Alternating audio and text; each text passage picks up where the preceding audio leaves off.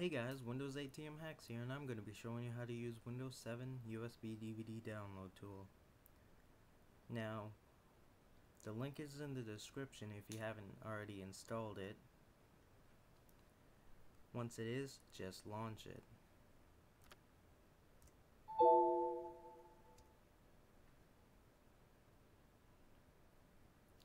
Now, just select the ISO image, just click Browse.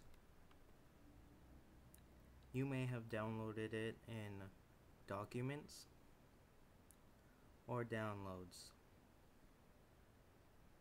It may also be in the main directory of your hard drive.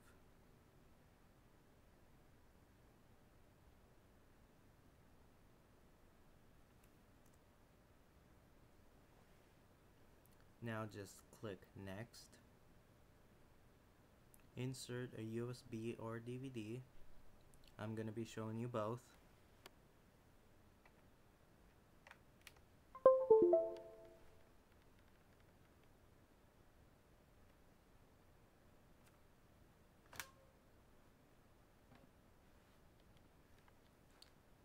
Now I'm going to show you the USB device. Just click USB device. Drop down the list and select your USB. It has to be 4 GB or larger.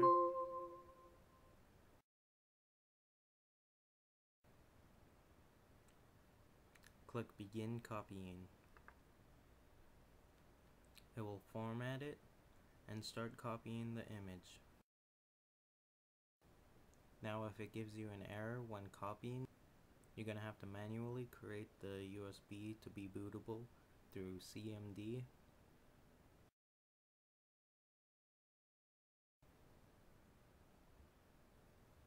I have another video on how to do that.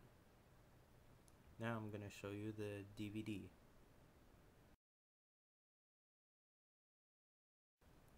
I'm using a DVD rewritable.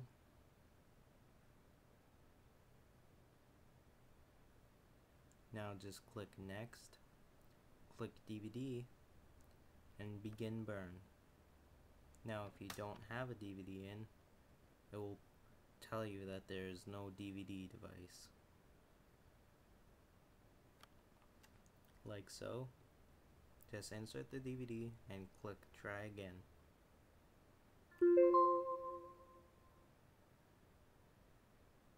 And then click Begin Burning.